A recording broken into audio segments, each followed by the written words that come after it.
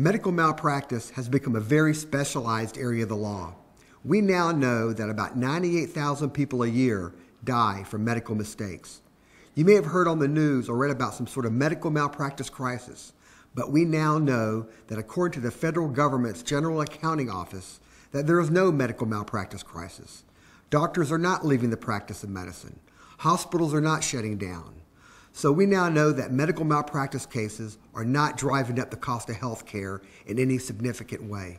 In Florida, there have been laws passed recently by the legislature that caps damages, which limits what you can recover as a result of a medical malpractice case. These laws were pushed through by big insurance companies because they wanted to limit what they would have to pay in the event of a medical mistake. Let me remind you that in an automobile accident, a slip and fall case, or any type of case, there are no caps on what an injured person can receive from the wrongdoer. It's only in medical malpractice type scenarios that your damages are limited. These laws were pushed through by big insurance companies, and our firm fought these caps in the legislature with both financial support and investing time in trying to get the lawmakers to understand what they were doing to the victims of malpractice.